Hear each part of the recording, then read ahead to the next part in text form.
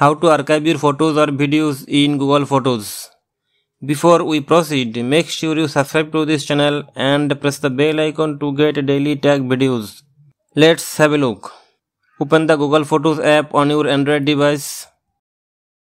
Tap on the photos or videos that you wish to archive and open it. Open more options by tapping on the three dot icon at the top right corner. Tap on Move to Archive to move the photos or videos to the archived folder. Your photo has been archived. How to view archived photos? To view these archived photos, open the Google Photos app on your Android device. Tap on the Library option at the bottom right corner. Tap on Archived folder to view all archived photos. How to unarchive your photos?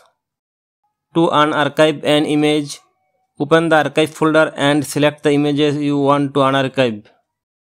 Tap on the More icon at the top right corner.